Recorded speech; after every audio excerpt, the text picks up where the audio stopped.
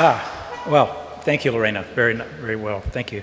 And I also want to bring attention, I brought my partner and the real source of inspiration, Ati Blackwell, who's my partner in the firm and in life. And she's here, and none of this happens without our collaboration and working together. But she wants me to do all the talking first mostly, so here I am. So, you know, this is a different talk for me. Nadir threw me a curveball when he said, I don't want you to just come and talk about your work, I want you to talk about your pedagogy, your teaching. And part of this comes from a lecture I gave at MIT 10 years back. I don't know if Nadir remembers this, but we were in his studio and he came over to me in this very grave kind of expression, as he, if you know Nadir, he can have sometimes. It's like, Marlon, you have a crisis. You have a crisis between what you practice and what you teach. And he says, they're both very good. He said, they just don't seem to be informed by each other. And I hope I got that right, but I was like, oh, well, that's by design. I used to teach with Peter Eisenman years ago, and we would always talk about, yeah, what we're doing in the studio has nothing to do with what we really do to make practice. And also the desire not to have emulation. Like, you know, you go in and teach and everybody does what you do. It's really about opening up new frontiers for the students and really asking questions like, what if, you know, why not, imagine, and that sort of thing. But because I took Nadir seriously about this talk, I dug into that and have tried to find relationships. And I've actually found more relationships than I ever would have imagined, and then probably there's more than he might have imagined, between what we do, what we practice, in effect, production and technology versus, you know, theory, what we teach. So I've sort of boiled it down to really a combination or two strategies, systems and shapes that really informs the work that we're doing in the office, as well as the work that I'm often engaged in the studio, in the design studio. And as Lorena said, we have a small practice of about 18 people in Fayetteville, Arkansas, which is in the middle of the Ozarks. It's, we like to call it the land of Bill and a billion chickens. It's in the foothills of the Ozark. It's also home of Walmart, the capital of Walmart. And it's undergoing a real transformation right now, both culturally and economically. If you look in the 5 best places to live in the country, it's always in the top 5. It has a kind of really, flies under the radar, really unique quality of life. And we're very much into repurposing. So, you know, we bought a building, we fixed it up, something we did for about $69 a square foot, I think. Sold building, we couldn't figure out what to do. We keep, you know, ripping the rock off, and the problem was it started tearing the structure out. So our big strategy here was to paint it in thin stripes and then take every window opening and do an essay on windows, everything from Marshall Brewer to Sigurd Liberec. So we're always interested in how buildings can be somewhat didactic. Now, as a young person in high school growing up, I was a wrestler, and I had an experience of having to wrestle a wrestling bear, a live bear, for practice. This was in Colorado one time. It was a very kind of memorable moment in my evolution and formation. It's nothing like getting your butt whipped by a 500-pound wrestling bear that actually knows wrestling moves. So anyways, when you come into our office, this is the existential question about facing the bear and the challenges. And of course, I always like to say payback's a bitch. So, you know, here we go. So office, studio environment is what we like to keep kind of a more striated rather than a kind of tiered as such. And, you know, it's a very kind of open studio, lots of empowerment, I think, with everyone playing a role in the manifestations, the conceptualization and the manifestation of our projects. And so I am caught between these two worlds of the academy and practice. And I use the academy to really inform the practice and solve problems in practice as much as I use practice to solve problems and challenges in the academy. And so I'm going to talk a little bit about how we engage and get students, again, to immerse themselves in the world as it's given to them. Now, I live in a land of really disparate conditions. Words like abandonment, nostalgia, erasure, they're all exploitation, they're all aspects of this place. But there are some really, some great gems here. It's often thought of as a place, Arkansas, as a place of real natural beauty, but simultaneously one of real constructed ugliness. But there are lots of exceptions, and this is one of them. The building you see on the left, Fay Jones, very classic, really part of the canon now, Thorn Crown Chapel in Eureka Springs, Arkansas, about an hour away. And we've taken everybody to this chapel, Zumthor, Herzog, Eisman, Murcutt, you name it, we've taken them there. And they all have a very similar visceral reaction to the building because it is architecture in many ways at the highest level. Now, just across town is another icon in the landscape. It's part of a tourist destination called a Passion Play, where actors act out the life of Christ at the base of this icon. And he's affectionately known in this part of Arkansas as Milk Carton Jesus. And he was designed to be really super tall, to be seen for miles. And as they were erecting him, they discovered that the FAA was going to require that he have a flashing blue light on top of his head. So rather than redesign him, what they did is just cut him off at the knees and push him back into the ground. And now he has these proportions, more like a milk carton. In any event, I show this to you to illustrate the highs and the lows of what we're working between. And we don't see our task as one of resolving one condition to the other, but in fact, as creating resonance between these conditions and taking an inclusive approach to begin to wrap our arms around the world as it's given to us so that we can represent it on our terms as we find it. And to do that, we have to be, I think, much more inclusive in our thinking. And so, as Lorena says, we love to think of architecture as larger than the subject of architecture. So what we like to do is put on our wide-angle microscopic lens to generate ideas and actions from the everyday world by being very close observers of our place around us. And we're always looking for the patterns that connect, the relationships between what is nature-made and what is culture-made, and finding sources of inspiration between those conditions. And also looking between the ideal and the real, between the ideal in our discipline and the improvised.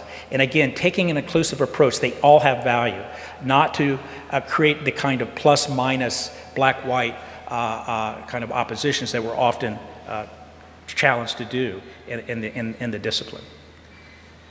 And by looking just at the everyday world, by looking at things, I think Leonardo da Vinci said it best. You know, it should not be so hard for you to look into the ashes of a fire or mud or light places, clouds, in which you may find really marvelous ideas. So all we're trying to do out of the muck of our own condition, out of the chaos sometimes of the design studio, is to find really marvelous ideas. And working through the reductive operations of abstraction to be kind of represent the familiar world in a more strangely and unfamiliar way, or strangely familiar way. So I want to dive right in because I've got a lot to show you because I'm combining, again, teaching and practice, so there's more stuff to help you see these connections. But systems for us is something that, first of all the studios that I deal with are really based in transformation or transmutation, about observing, looking, translating the world, but never taking it so far that you leave the origins of where you began behind, but it's always embedded. And so the DNA of where you begin is in the DNA of where you end. And it's more of a transmutation rather than a transformation. And systems for us really deals more with indeterminacy, deals more with the seriality that we find in nature, we find in culture, and we find in systems of articulation as we try to generate those in the work. So I'll just show you a little bit from a study we did at the University of Michigan that in many ways started with just looking at elements, the things that are most often overlooked in architecture: columns, doors, windows, a kind of less of a formal approach about the, the building. In fact, what we have tried to do in all the studios is take not a comprehensive approach that sees technology as its source, but more of an interscalar approach, with interscalar relationships being the source of a more integrated approach. And I think that has proven to be much better when you consider the scale of the city, the scale of the building, and the scale of the hand, the detail, as opportunities for resoluteness in the making of architecture in the fullest sense of the word, and as a key to get beyond the merely diagrammatic, which is often in the built environment what we are left with. And so we just looked at columns. What is a column? What does it do? How do you define columns? What types of columns are out there? And the students studied this just initially for a few weeks, trying to define it as an archetype on their terms, and to understand what it does, not just what it looks like, but what does it do? And then we challenged the students to take, in this particular case, a student was given a column, but he was told also, you will now take a window and you will hybridize these two into a singular figure. And this will be a kind of your base figure for a field condition that you will develop that will create, hopefully, the basis for an architecture. So he begins to define a columns from where it's found in nature, where it's found in culture, and begin to see the patterns that connect there. And then begins to develop his own prototype, combining an idea about the column and the window, but now treating the element as a spatial proposition. So not something that you perceptually inhabit, but actually becomes, you're able to inhabit. And so it becomes something that is part of the spatial character of an interior condition. And so going through a variety of studies and iteration, which is absolutely very important, and looking at variation, and not the self-sameness that you get in a mechanical iteration, but things that are self-similar when you're doing it in a more thoughtful and reflective way. And so he went through a whole series of these and began to develop his base figure, which then he begins to organize. In this case, we're doing a project, a library, with 100 reading rooms in Marfa, Texas, a library for the Western Canon in Marfa, Texas. And so he inserts these figures into the sheds that are like a Donald Judd sheds almost, and creates a dichotomy between a parametric condition and the more Cartesian dimension. And where they morph together, great things happen in this interior place. And so there's the basic box. So light, so the idea of the column window, again, as a singular figure, begins to provide light, articulation, space, the reading rooms, and you begin to see this as a kind of a jellyfish that has its own interiority within the Cartesian boxes or sheds in this particular plaza. And one of the things we're always trying to do is introduce new techniques to students, creating a workflow between analog and digital, allowing every student to find what works best for them, but never allowing them just to become consumed by one technique. And so every year we take a position about space, light, material, but also about representation. In this case, it's a poppy red Prismacolor in which all the spaces are made.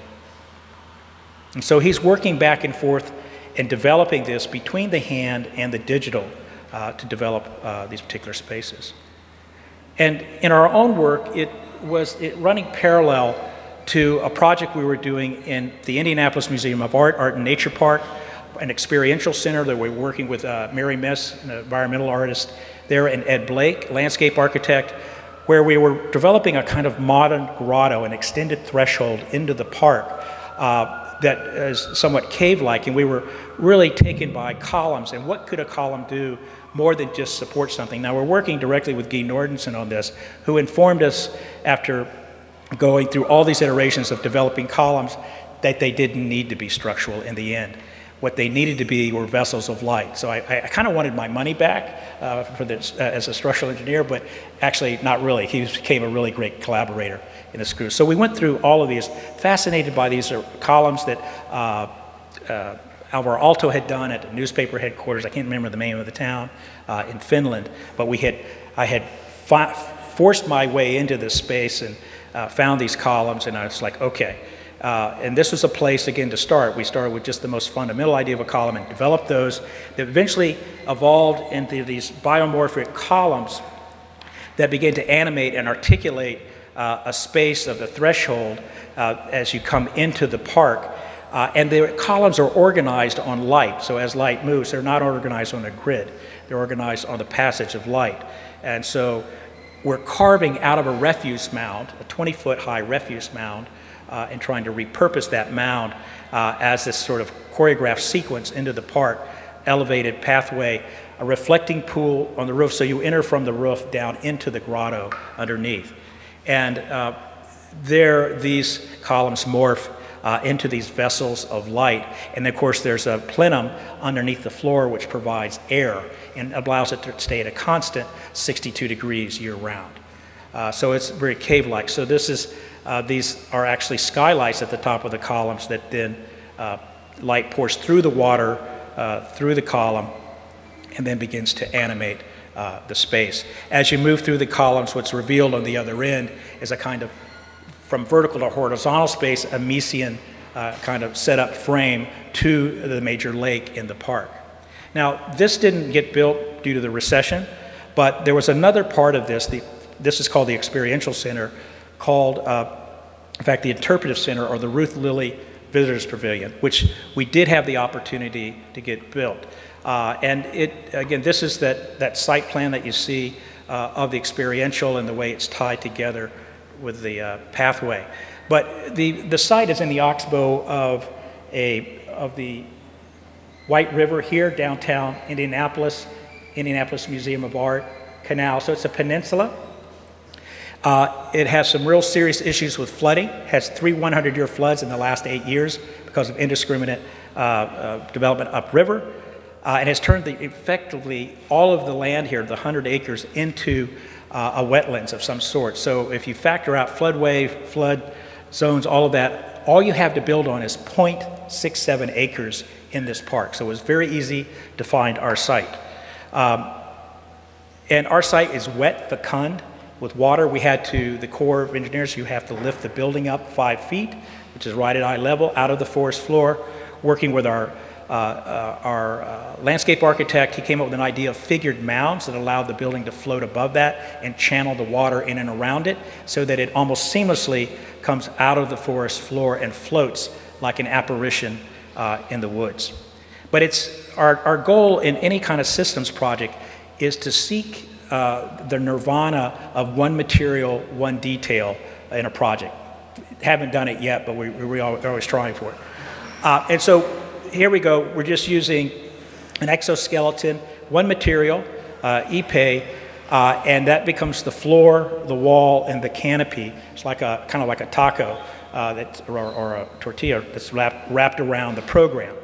But what we were inspired by was what we found in nature, the microscopic images of butterflies, the leaves eaten away by insects, but yet having the structure left in place, a porous surface, not unlike the canopy of the trees, that would allow light, water, and air to pull through it. Same thing, what could a building, in an analogous way, do something similar? And so that's where it all came to fruition. And the exoskeleton that Guy designed here is, while it appears to be light, it's quite heavy, but you never see it. You only see it through its shadow cast by the sun, and it moves constantly. It pulsates with the rhythms of the day and the rhythms of the season. It's different every day. It's imbued with the order of change. I need to get a video of this to show you how it just kind of comes on and off like a lantern. And then to get by the codes on the floor, on the deck, I should say, we inserted 1x2 ultra or UV rated acrylic bars and screwed in the side so you could, again, people could walk on it, but then we light it at night and it becomes this apparition in the woods.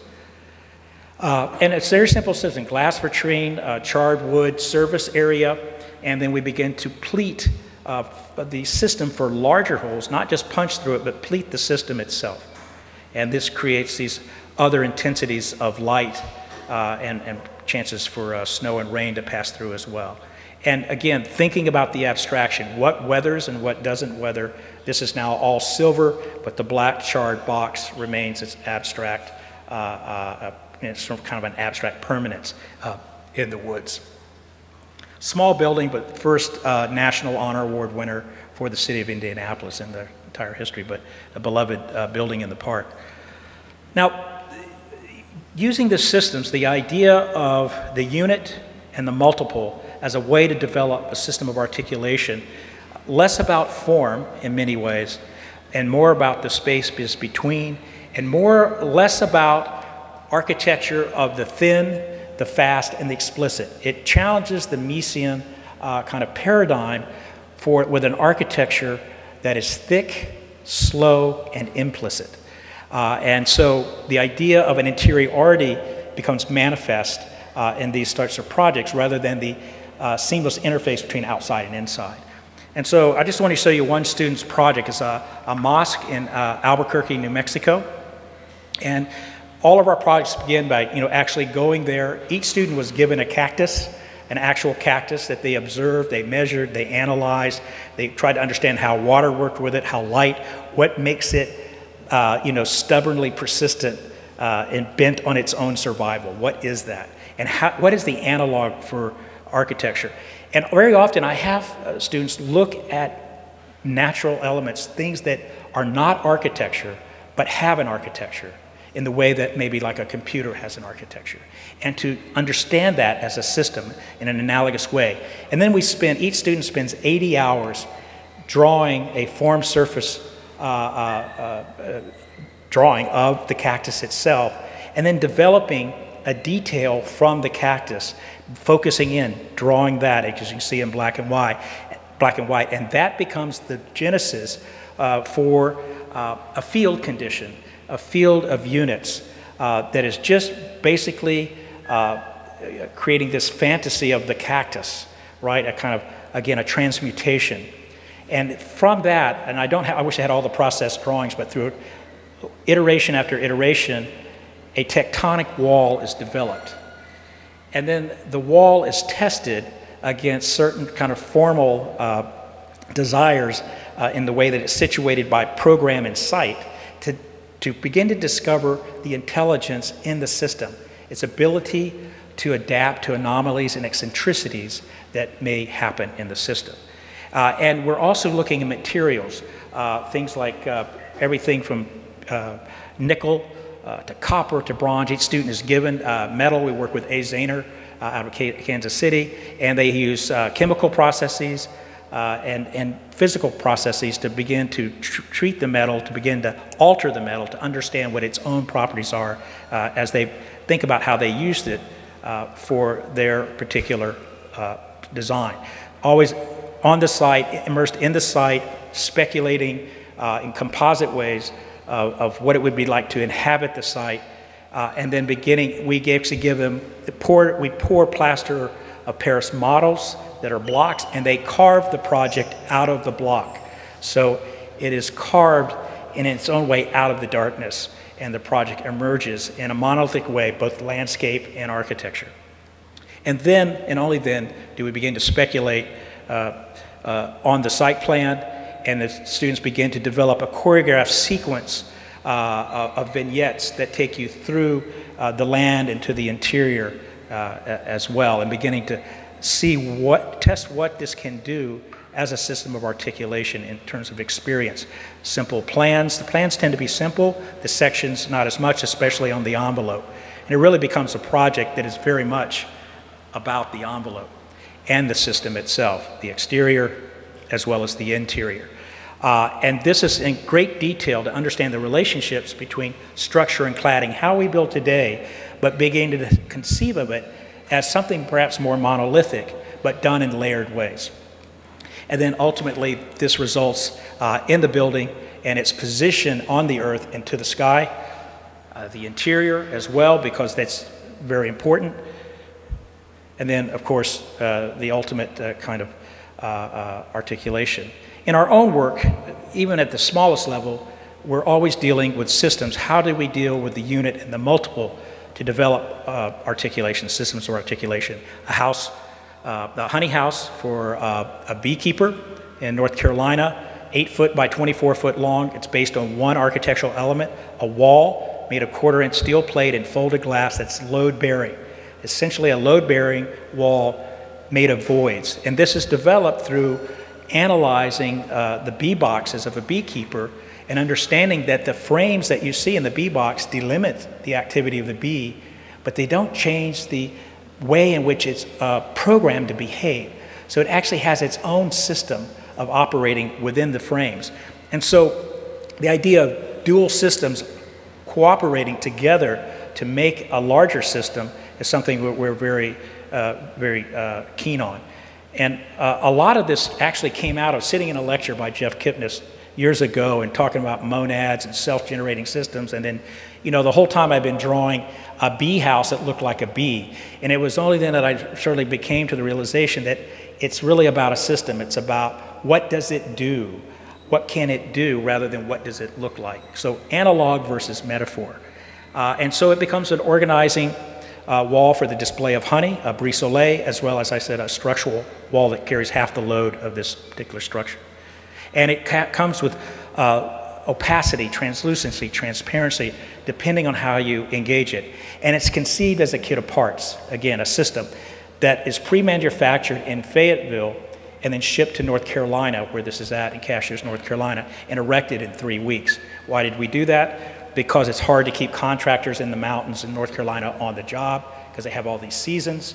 They have like turkey season, deer season, you know, dating season, all of these things. And it's really, it's nuts. So we just said, well, we'll make it ourselves and ship it out there. And that's how it all worked out. So, but understanding this is what gives you, empowers you to scale up. If you can understand a system at this scale, you can understand it better at a larger scale. Now, shapes are a big part of also what we're doing in the office. Before I became an architect, I was a cartoonist. And I very much studied all my life how to get the greatest degree of expression from the most reduced diagram profile silhouette. I see every building as a visage, as something having personality, something that in effect sits on the ground in a particular way, meets the sky in a particular way. And that is a specific character that does not depend entirely on formal manipulations, but again, on posture. So shapes. So this is how we design, almost purely in section and silhouette.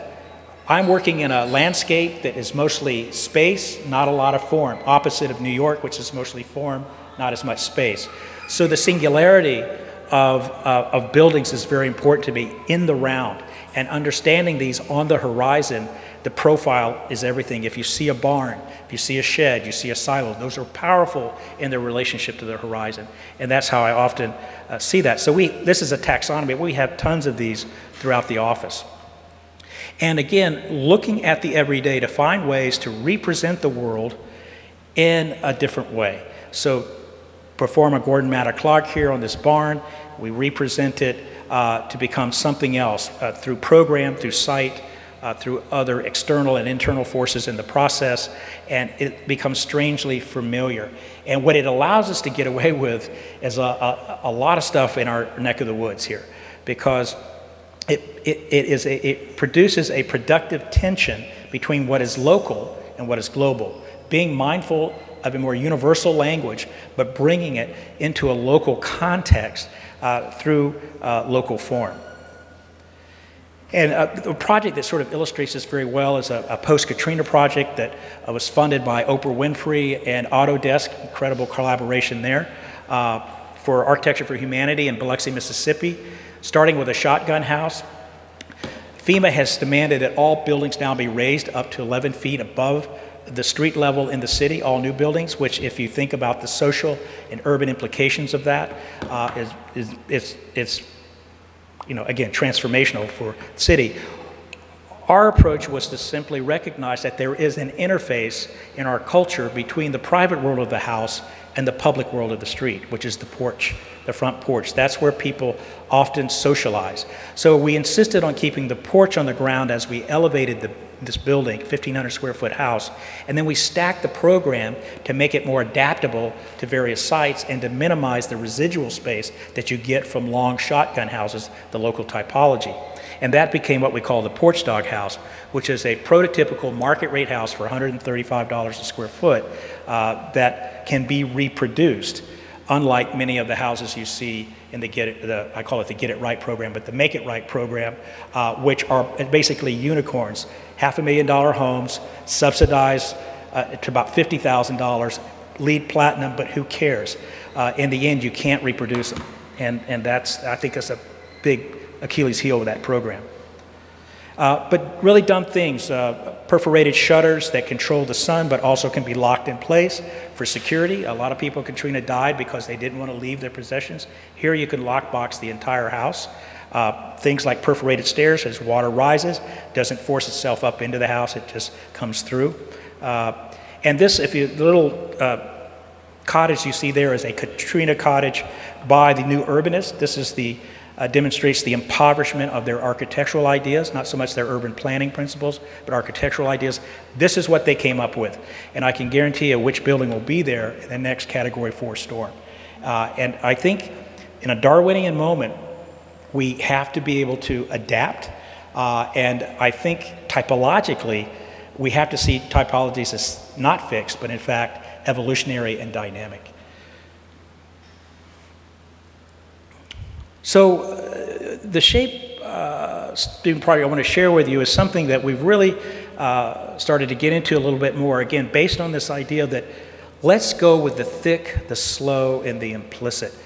We have effectively outlawed what we call screens and things in the school temporarily. That means no perforated screens over a curtain wall system as a sectional device for the building. Some kind of faint stab at ephemerality, we're saying no. Let's try something else. Not that that is necessarily bad, but it becomes a trope in so many schools these days, and it's, it's easy at a certain level. So what if you had to actually make windows? You had to actually think about figure and the figural and figuration. What if all of that has to be taken on? So decorated ducts and figural sheds come back onto the menu. And so this particular case, we're doing a project in Dumbo at St. Anne's. It's a public bathhouse, which New York has a whole history of, and also a hidden speakeasy embedded in the bathhouse that you wouldn't know you're in the bathhouse if you're in the speakeasy, or you wouldn't know the speakeasy was there if you're in the bathhouse. And this is, again, centered around figure-figure relationships, following the light, and making concrete float. One material, one detail, concrete only. And again, as I said, situated just across at the bottom of the Brooklyn Bridge here. The student, is looking for sources of inspiration in Eduardo Chilada's project in the Canary Islands, as well as things like Blade Runner, but just trying to think about atmosphere and to think about that, the role of light in that. And again, it's located right in the courtyard of St. Anne's, and it begins to kind of straddle that triangular courtyard, that wall, the brick wall, which obviously used to be a storage building all along there. I think, was it called Empire or Enterprise or something like that? It's that whole development along there. And so we started by doing sections, no plans, sections only, charcoal, and then once you got through charcoal and making of models and so forth, you switched to the digital. But shaping it, thinking of the environmental and the thermal as a way to shape the interior and the interior, and really starting to deal with thickness as a way to sort of begin to develop the plans that have a true figure-ground relationship, and as well developing a sectional and formal figured set of relations between outside and inside. And then really thinking about how that manifests itself sectionally in a variety of volumes, rather than just the extension of space, in one or two directions. And I think this becomes very, very critical to the complexity and richness of the space. And then a study of shapes and figures to get the right thing to work for you as it situates itself between the sky and the ground. And then ultimately, this is the building, which is all done in poured-in-place concrete. We just worked with a concrete consultant. The students are working with a lighting designer here from New York. All of them are from New York. So we had people from Guy's office. We had Alex Miller from Taylor Miller Lighting, as well as Pratik Raval from TransSolar, working with the students on chimneys and all sorts of things that deal with climate and comfort. And the students are working in drawing, casting concrete. I think that's something that should be dear to folks here at Cooper, this culture of making styrofoam, burning the styrofoam to make the space out of the poured-in-place concrete, and then photographing it under light to begin to test the vitality of those spaces. And then really trying to understand systems as well. You think from geothermal to the thermal variety that you would get in a public bath that has a caldarium and the frigidarium and those different types of cold and hot spaces. And then detailing it and really getting into the scale of the hand. How would something like this come together, and what's possible? And again, just asking what if. Right. And so, anyways, so these are the kind of shape. Now, shape is a big thing, and probably none more so in this little project, which is an Orthodox Christian church in Springdale, Arkansas. It's a church that was done for $100 a square foot. People ask, well, how did you do that? Well, first we went back to origins, just looking at what's the least we could do. And we went back to the beginnings of the church and looking at the typologies, looking at what can we do to embed all the icons, all of the rituals that the church is involved with. This is where they used to pray and worship, in a rundown office building in Springdale. And like I said, they only had $100 a square foot, and they wanted us to build this church right here for them. And we said, yeah, well, if we could make it out of cardboard, we would. We could do that for you. But I said, we don't want to do this right here. These are adventures in religious architecture where I come from. And, metal buildings with a cross hung on it. Now, I grew up in the South, Southern Baptist, and you can debate this, but it's like, I don't believe, if you believe in God, I don't believe he's hanging out there. You wouldn't live here. When your SUV costs more than the church, I think there's problems with that, a value system problem. And I told them, I said, you don't want to go that route. And they said, well, yeah, but since you can't build us the big brick church with all the traditions and Byzantine kind of influence that we wanted, then you'll have to just work with this. And I said, oh, this is a welding shed on a piece of property they had bought near the interstate. And I said, oh, you mean like tear it down and then build a church, the sanctuary and the fellowship hall? And they were like, no, we want you to take this and turn it into the church. And of course our hearts sank, and it's like, oh man, this is terrible. So any event, what we did is we added 10 foot to the front of it, produced a narthex that would set up an axial relationship with the sanctuary, the fellowship hall with movable walls for overspill doing special services. And we reskinned it with a box rib metal system off the shelf, but we fabricate all the transitional details locally. So you get a level of abstraction, you don't get what they give you. And so everything is coursed out. Windows, doors, there's the fire door with the concrete pad at the bottom. Everything is coursed.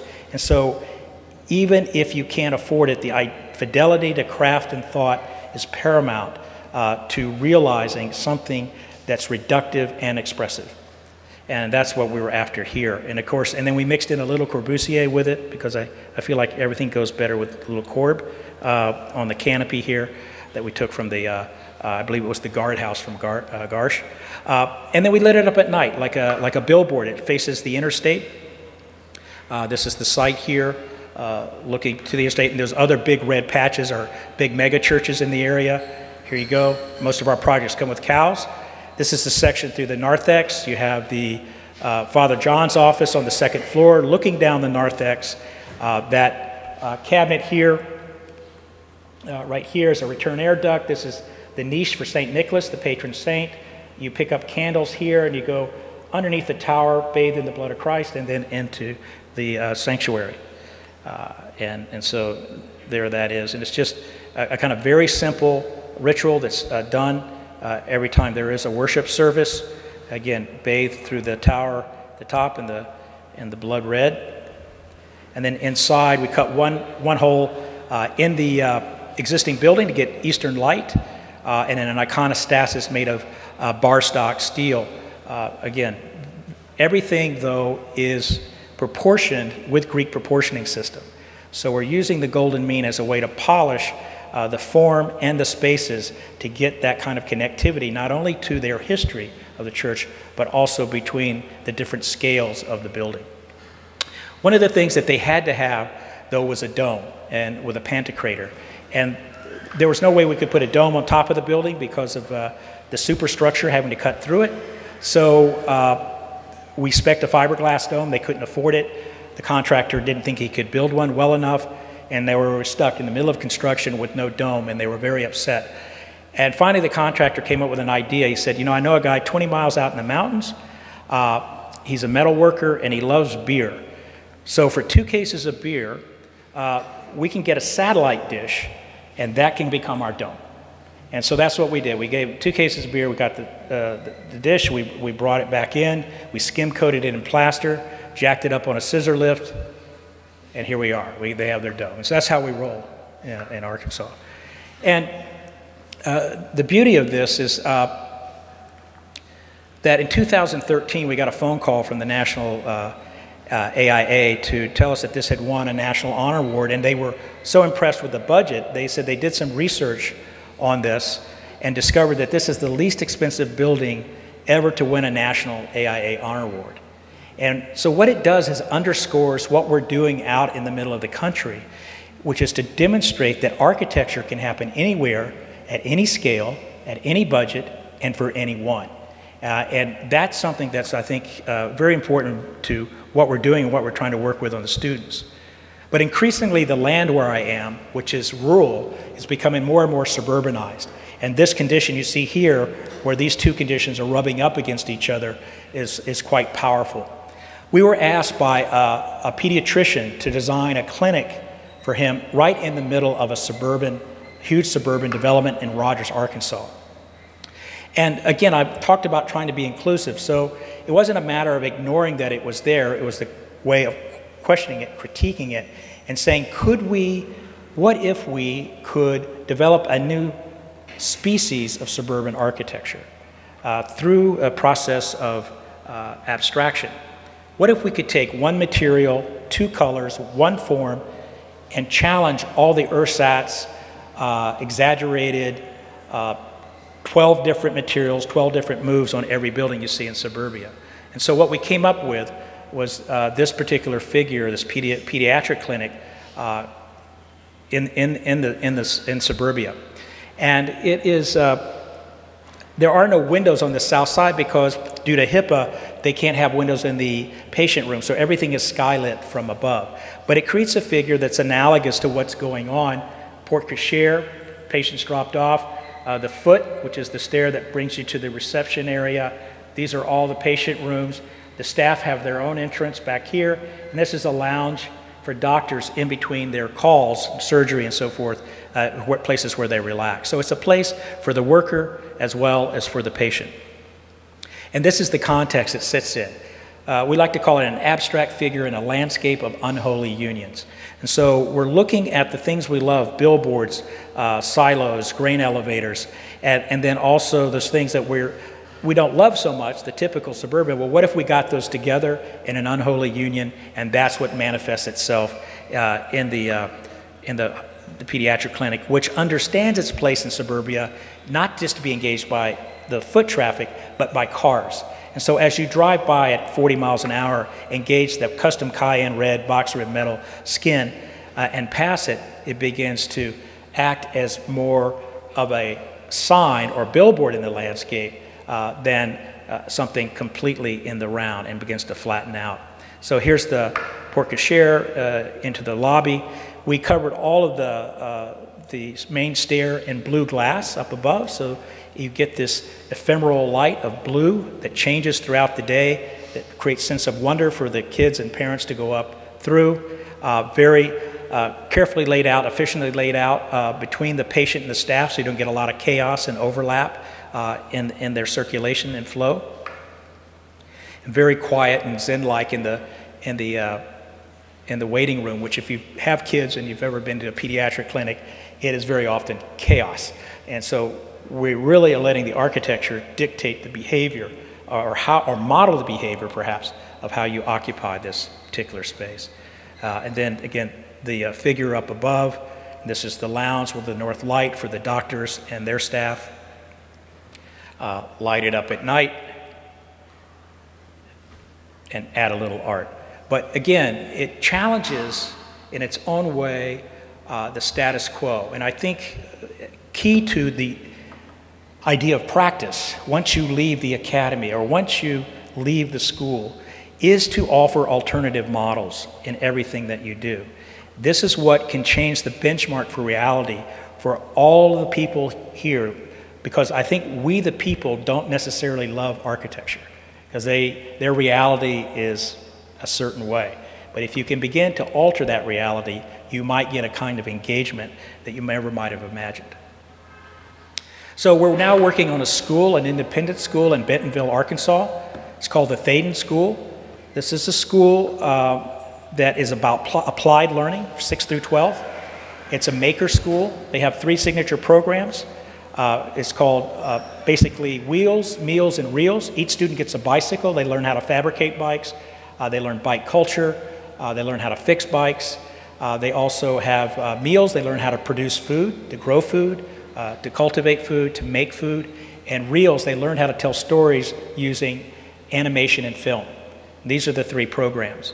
And so we wanted to make a campus from scratch. This is working with landscape architect Andrew Pogon, as well as SQ Dumez Ripple. We divided up some of the buildings. But a school for scratch, a 30-acre campus. They had taken the dean of students from Princeton and made them the headmaster for this school. And so the curriculum in the school become a didactic kind of relationship. And we started just by looking at our place, at farm groupings that we have. The leading producer of chickens in the country, Northwest Arkansas. But we looked at that as a way to begin to start thinking about how we lay this campus out. And there's a west campus and an east campus right here, a big covered drop-off. This is all the arts and what we call Reels, the animation and classrooms here. This is Wheels with the bike fabrication maker labs, the home building for dining and for the cultivation and making of food, testing kitchens, and then the performing arts center here, and then the bike barn with its pump track and soccer and all of that. So, and it's named after a pilot, Louise Thaden, who was a contemporary of Amelia Earhart, who grew up in Bentonville, Arkansas.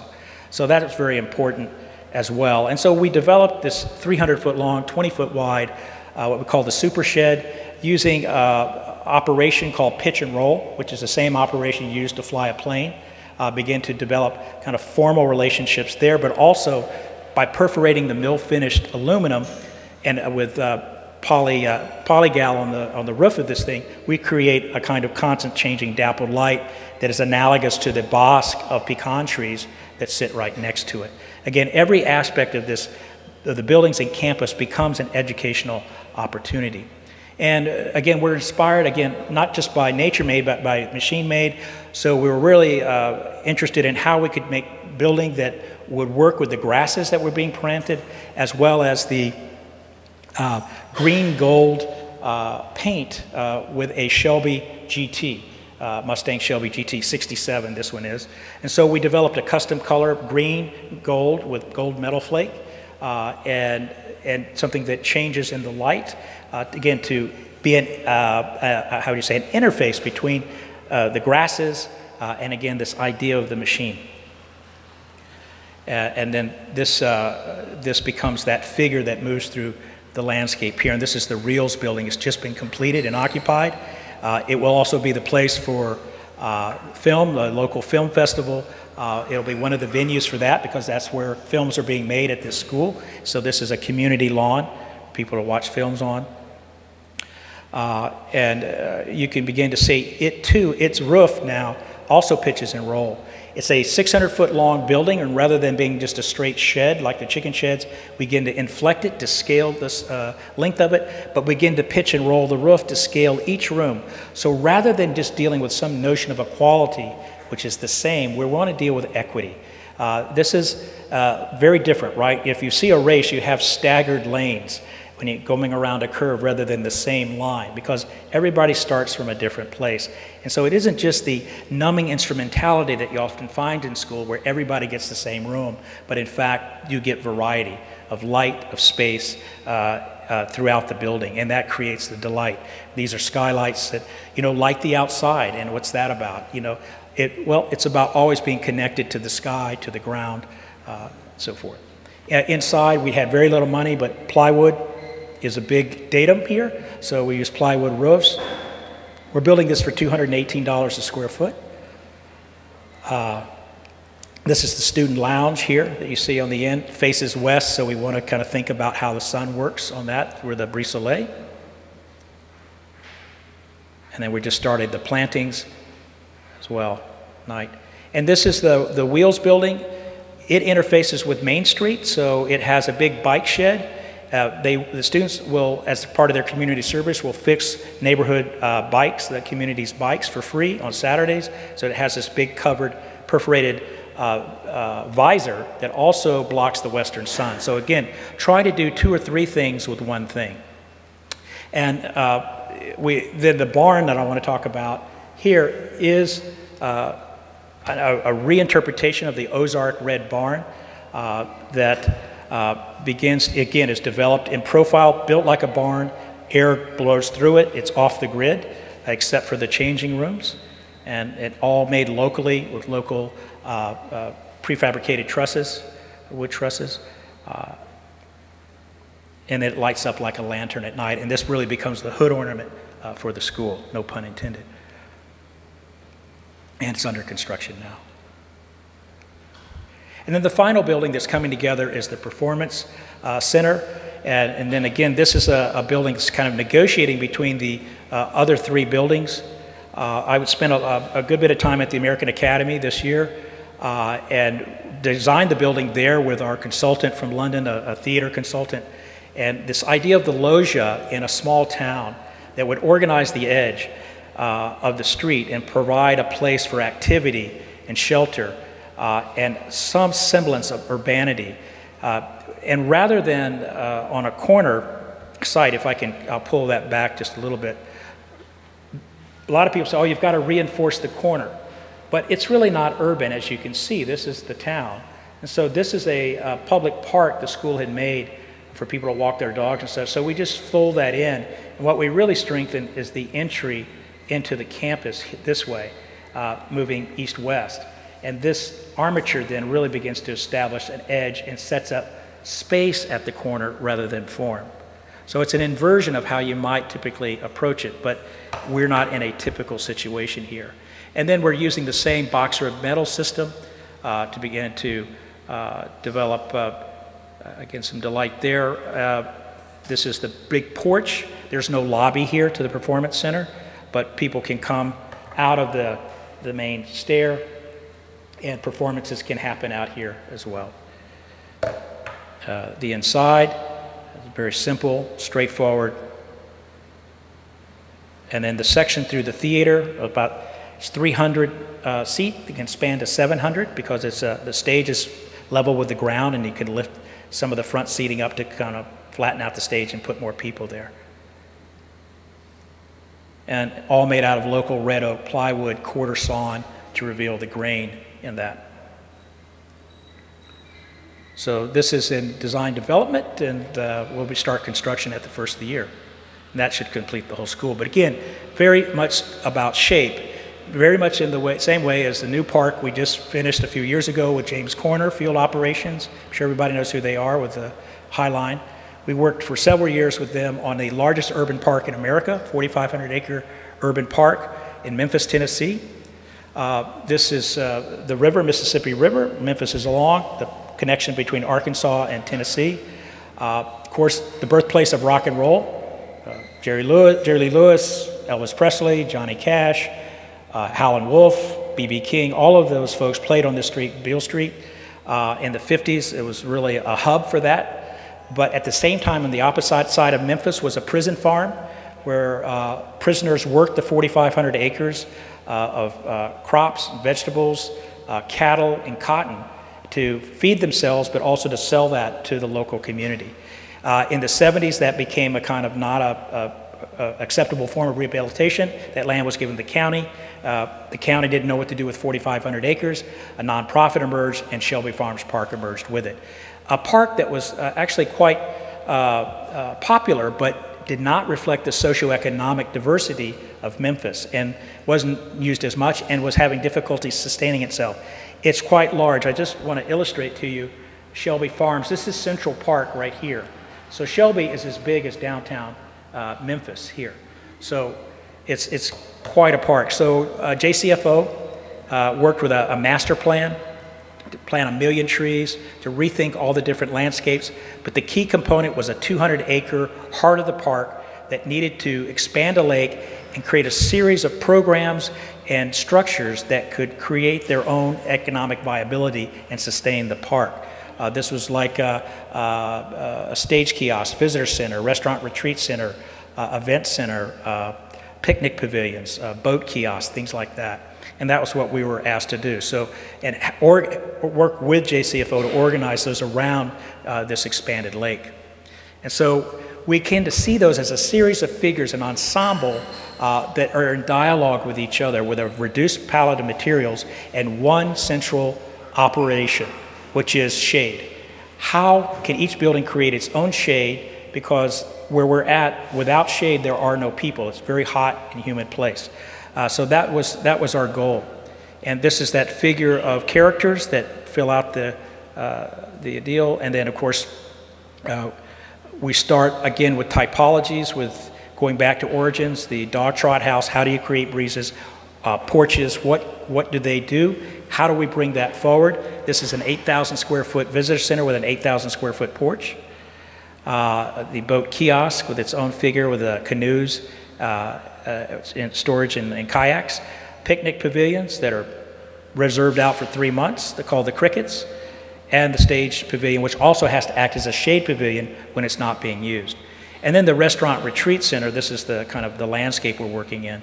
Restaurant retreat center that effectively is really about events, but the restaurant itself is really about a porch as well. It's an 80-foot deep porch that has more seating outside than inside, facing the western sun. You get these beautiful sunsets on the lake. So all of these are driven by shape. It's basically a shape vocabulary that ties them together as well as material. Local cypress, zinc-like metal, and then bar grate. And that's something that we used for the visitor center, which is really the nerve center of the entire park, that also deals in shape, but also in an articulation system made of found materials that we created our own cladding system with. And so that leads us to the final part of this, hybrids, where they both come together. And I think if you think about what I'm showing you, they're always already there. It's just there's different emphases.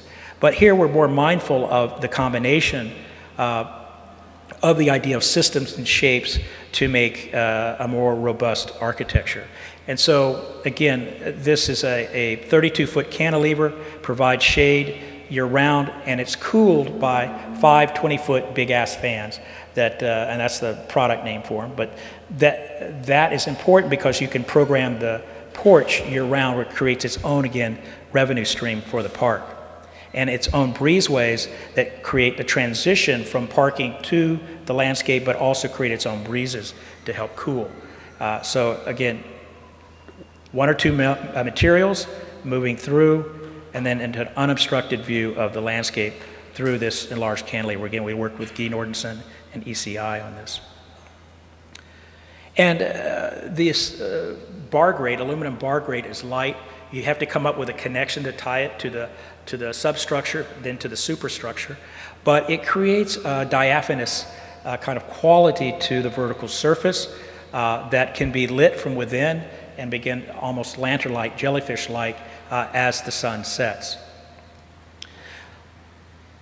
Another project that takes on these similar characteristics of systems and shape is the kind of Keenan Tower House, which was really pivotal in our careers. This is really kind of what set us up nationally, which is a 7-story house in Fayetteville. And we had never done a tower before, but I had seen towers, the local grain elevators. I had traveled to Italy, I'd been to Yemen, and we were really inspired by how towers are organized, kind of in reverse, where the biggest social spaces are at the very top rather than at the bottom. But we had to look at what nature had given us on the site, which was these beautiful oak trees and the striated bark. And so we looked at those and developed our own analogous kind of system of milled white oak fins that wrap a 50-foot high stairway and create a kind of filtered light into this vertical space. And you can see we're using local creekstone, local river rock, and crushed pecan shells for the floor. So you actually sink in the floor when you step on it. And these are our very fit clients you see going up the steps. There's actually 99 steps. Couldn't get it into 100. But once you get to the top, this is a place of with views in 360 all the way around. So it's really more about the horizon. A stair folds out of the ceiling, you climb up, and then it's a room with control spaces to the outside, but there is no roof. So it's really about the sky above. So the whole structure becomes a structure about view and the act of viewing, as much as is as a place of dwelling. And a lot of this had come from developing our own vocabulary early on when we had no work. So I developed a series of prototypes, houses. One in particular was the dragonfly house, which came from a form of architectural husbandry of taking a dragonfly and a camper and selectively marrying them together to create this particular figure. We never got a commission to do this, but when we got the tower, we thought, well, here's an opportunity to kind of repurpose that as well. So, and it really it made a lot of sense in relationship to the wood and to that beautiful metal skin that relates to a series of towers in the landscape as well. So this last project I want to show you, the last student project, was just recently done a couple of years ago at UT Austin, where we wanted to rethink the typology of the monastery. And my favorite building in the world is La Tourette. The students had been to La Tourette, so we had gotten drawings of it. And we wanted to do a vertical monastery. That was the project, in Memphis on the banks of the Mississippi, based on the writings of Thomas Merton, a kind of new monasticism that is no longer about just introspection, living in the world, in a place shut off from the world, but it's about civic engagement as well. So it's both interior and exterior in terms of that engagement. What would that be like?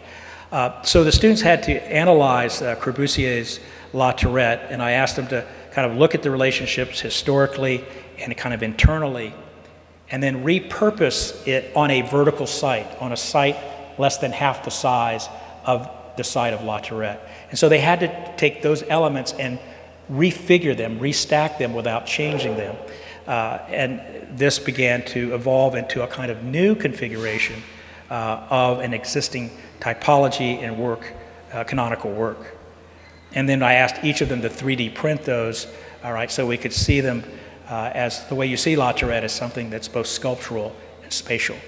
And so we create a kind of new type, and that was what we're after, and that was the setup to begin to develop, in this particular case, this monastery that employs systems and shapes and figure along the Mississippi in South Memphis, next to a park, the DeSoto Park, where DeSoto first discovered the Mississippi, and going through a series of programmatic iterations and diagrams to look at the different permutations that stacking a vertical system would imply, to ultimately then begin to think about it three-dimensionally in an iterative way. So this is one student going through a series of permutations to finally arrive at the figure that most satisfied the site, the program, and the architectural desire.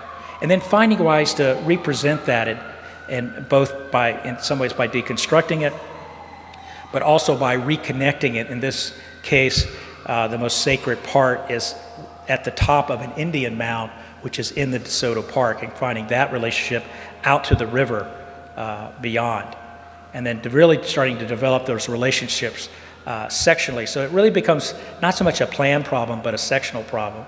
And then looking at that interstitial condition between the different primary programmatic spaces. And then looking at the interface with the park and with the river as a way to shape the building itself, again through one material, in this particular case, zinc-clad concrete. And then you begin to see it on both sides, but between the banks of the river and the park itself. Final models, interiors, and then the building. So here it all comes together in a kind of resolute way where all of the scales, scale of the city, the scale of the building, and the scale of the hand are in dialogue with each other. And this last project I'll show you is something we had the opportunity to do, which is an architecture school for the University of Arkansas. Enormous challenge. It was the first major scale project for our office. We teamed with Polk Stanley Wilcox out of Little Rock to build up a little bit more capacity. And we had the opportunity to add 35,000 square foot to a 65,000 square foot Beaux-Arts building. We were informed by the school that all the new addition had to do is be the same width and length as this neoclassical eastern wing. Many people on our faculty and at the university said, well, you should just take this and repeat it over here.